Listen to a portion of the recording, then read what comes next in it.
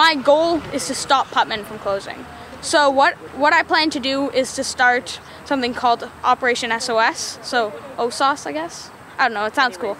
And so my goal is to try to ban people from all the schools, primarily middle schools in the western part of the OCDSB, and try to get them to rally, right? I'm trying to start a petition and get everybody in all the schools to sign it. I don't know if this will work, but I'm seriously hoping it does. Because if Putman's gonna go down, then it's gonna go down with me trying. I like this school a lot, primarily because of the atmosphere around it.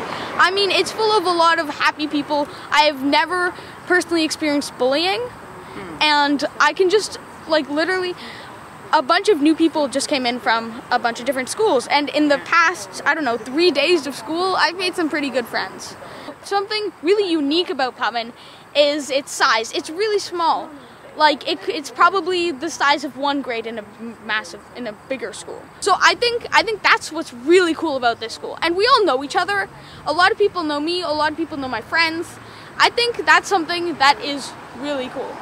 Like, when you walk into Putman, you see a bunch of kids, but when we walk into Putman, we see our friends.